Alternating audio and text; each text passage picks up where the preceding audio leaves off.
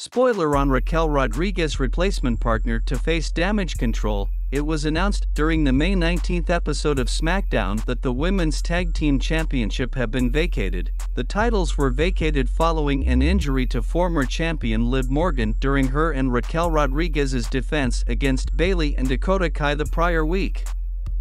The new champions will be crowned on the May 29th episode of Monday Night Raw in a four-way tag team match.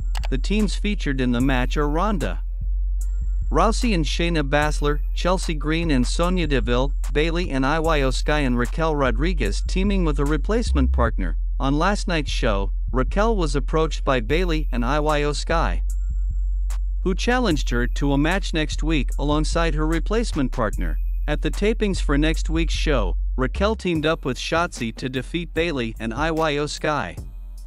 Friends, what is your take on Raquel teamed up with Shotzi to defeat Bayley and Io Sky? Sound off in the comments below.